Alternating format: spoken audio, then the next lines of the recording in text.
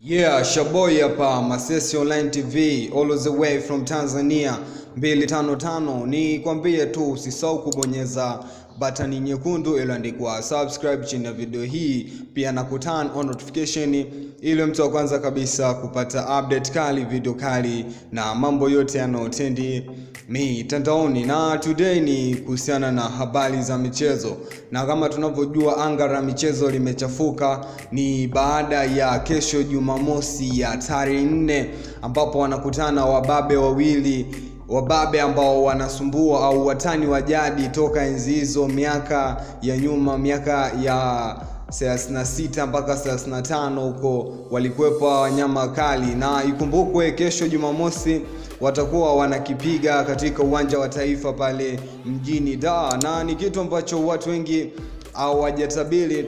Ikumbukwe tu msemaji wa Simba Haji Manara anasema kwamba Yanga ni watani wetu wa jadi, kwa hatuna uhakika kama tutaweza kuwafunga, lakini all in all ile ni game ambayo ina dakika 90 na matokeo yanatoka baada ya dakika 90. Kwa watu wasio na pressure sana, ni mechi ya kawaida lakini ni mechi kubwa ambayo itasimamisha bongo. Na kama unavyojua watani wa jadi ni mechi ambazo zinakuaga na mbwembwe nyingi, kashikashi nyingi, kulogana sana, yani inakuwa na mambo mengi. Na ikumbukwe tu Simba anaenda kumvaa Yanga au Yanga wanaenda kuvana na Simba, ni kitu ambacho hawajakutana kitambo. Na ikumbukwe toka 2015 Yanga ameonekana game zake nyingi kupoteza, ni kutokana na timu yake kuwa mbovu, na ni kitu ambacho kinamkosti Yanga baada ya timu yake kuwa mbovu na saizi kuja kuleta usajili mpya kusajili.